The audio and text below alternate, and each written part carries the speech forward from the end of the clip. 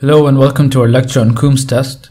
We'll start off by talking about the principle behind Coombs Test. Then we'll move on and cover the two types of Coombs Test, namely direct and indirect Coombs Test. And finally, we'll finish off by naming few diseases where Coombs Test is useful.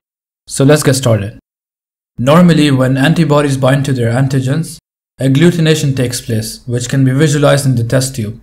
In some situations, however, incomplete antibodies like IgG bind to their antigens on red blood cells and are unable to cause agglutination. This is where Coombs tests come into place. For instance, if I take a blood sample of a patient with Rh positive blood group and I want to confirm whether the cause of hemolysis is anti-D antibodies that are attacking this Rh antigen.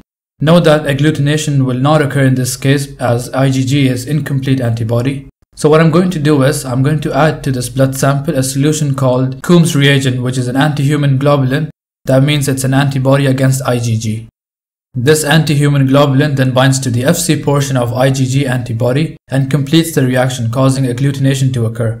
That can be visualized in the test tube. If agglutination takes place, it is known as Coombs positive test. So now that we know the principle of Coombs test, let's go on to discuss its two types. Coombs test can either be direct Coombs test or indirect Coombs test. Direct Coombs test detects antibodies that are bound to red blood cells, whereas indirect Coombs test detects antibodies that are present in the serum and are not bound to red blood cells. Let's look at each one by one. So here's a blood sample of a patient that is centrifuged to separate the red blood cells from the rest of the components of blood. Coombs reagent is then added to red blood cells that are bound to IgG antibodies. Coombs reagent then binds on to Fc portion of IgG antibodies and complete the reaction, causing agglutination to occur. If agglutination takes place, it is known as positive Coombs test. Now let's look at indirect Coombs test. So here's a blood sample of a patient which is centrifuged to separate the serum from the rest of the blood. Serum is then mixed with reagent red blood cells that already contain the antigen that is to be tested. In addition to this, we also add Coombs reagent as well.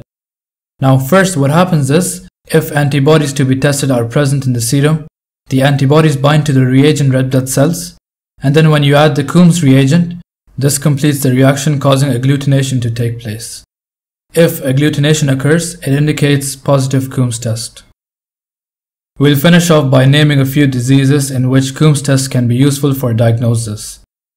Erythroblastosis fetalis is one, hemolytic anemia, infectious mononucleosis, and there are a few more diseases that can be diagnosed through Coombs test. So that closes off our lecture on Coombs test. And if you found this video helpful, please give it a like and comment down in the comment section below. And please make sure to subscribe to our channel.